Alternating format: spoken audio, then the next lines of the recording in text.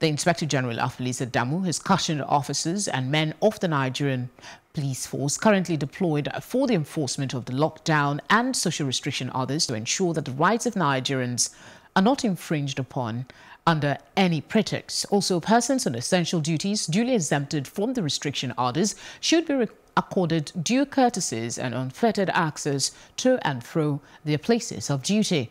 The IGP notes that the global community is now in extraordinary times, with the lockdown taking its toll on every component of national life. The IGP has directed command commissioners of police to immediately commence conduct monitoring of police officers deployed on enforcement duties and their areas of responsibilities. The IGP has equally charged Zonal Assistant Inspector General of Police IGs across the nation to ensure adequate supervision of personnel under their watch, as well as due compliance with the standard operating procedure guiding their special task. Joining us now via telephone is DSP Bala Elkana, the Police Public Relations Officer, Lagos State, to bring us up to speed on the situation in Lagos. Thank you very much for joining us. Thank you. Good afternoon. All right. Could you bring us up to speed on the compliance level here in Lagos State?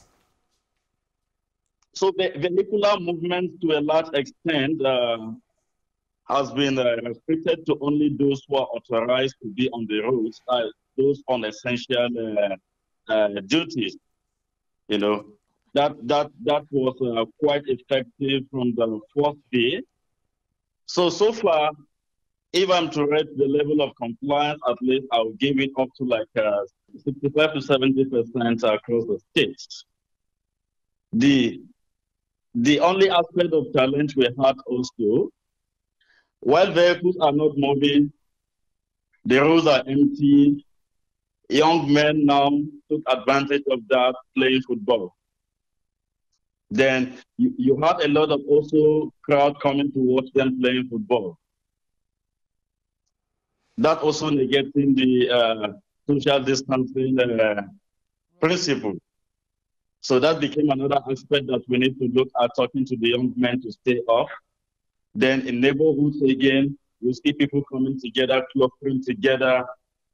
Yes, they are at home, they are within their neighborhood, they are not moving, but you see them clustering together also in large number. Okay, what is being done to educate them on the need to stop such behavior as it negates the purpose? Oh, sure. Wherever we see such a crowd, we stop, we talk to them, we tell them to please move back home or maintain some distance, and that has also helped. So the kind of enforcement we are doing mostly is explicit enforcement, talking to the people, educating them, and making them comply on their own, because we believe that the most important kind of all right. When they voluntarily comply by themselves, they understand the need for them to obey those guidelines given, then it makes it easier for all of them. Okay, there is a video circulating online showing some residents complaining. This is aside from the news reports, of course. They're saying that they're going to protest over non-palliatives for this particular lockdown from government. Are you aware of this? And what is the police doing to forestall this from occurring? Well, it is not within my purview to speak on palliative, but the agency of government responsible for that, I believe they are doing what they're supposed to do to address that. On our part, we are just appealing to the people to remain calm, don't allow breakdown of law and order, don't allow your action result into total breakdown of law and order. We can't afford it at this time. We're in a crisis situation, not just Nigeria, but globally. I'm just imagining if countries like the US with this high technology, best medical facilities are struggling with this virus, then if we get to that crisis point in Nigeria, how are we going to cope? So let us not allow it get to that level. Let us be patient and see what we can do within the ambit of the law. Don't come out and start creating trouble. There are people there who may be angry, who are looking for opportunity to break into stores and loot in the name of protest. So those who are organizing this should be careful. Don't give room to criminal elements also who are looking for opportunity. All right, talking about criminal elements, there are fears from pundits and others that there might be a spike in crime if the lockdown persists beyond the 2 weeks. Are the fears valid, and what are you doing to calm people's nerves that this might not happen?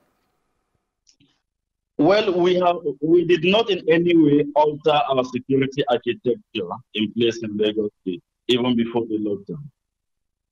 We have a lot of measures that we put in place that make Lagos one of the safest states in Nigeria. That is still in place.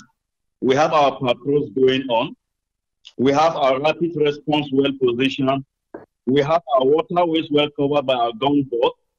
The Marine Police are doing their best protecting the waterways. We still have our helicopters hovering the airspace, providing aerial surveillance.